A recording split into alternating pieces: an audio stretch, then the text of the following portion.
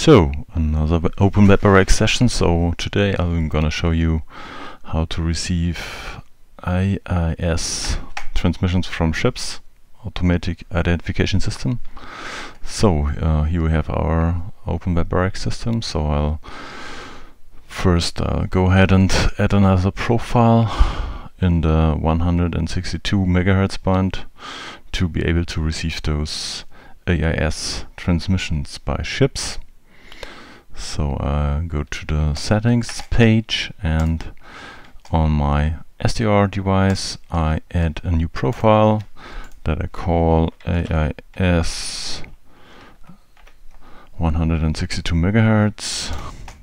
So the device that I'm using is a dual port Airspy HF Plus, and I'll add some settings here like center frequency, initial frequency,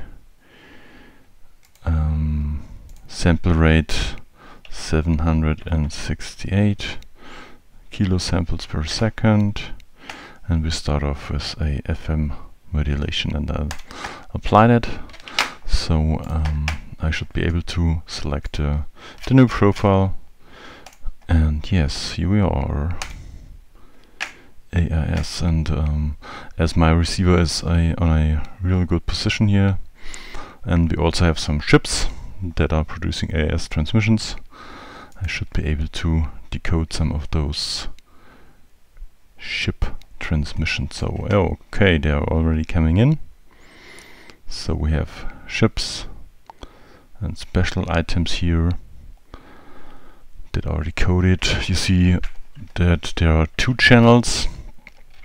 One channel is at 162.025, and there's also another channel here at 161.975 megahertz.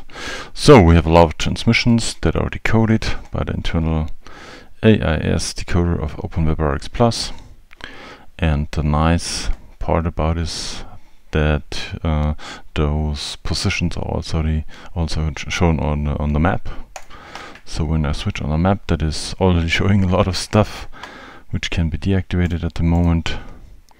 Also all those FT8 and FT4 spots, we can see that there are a lot of ships in my hometown that are decoded by OpenWebRX.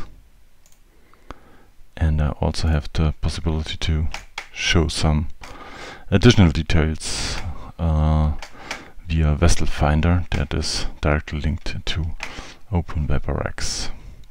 So pretty nice feature here, a lot of ships floating around, and we have the data in OpenWebRX.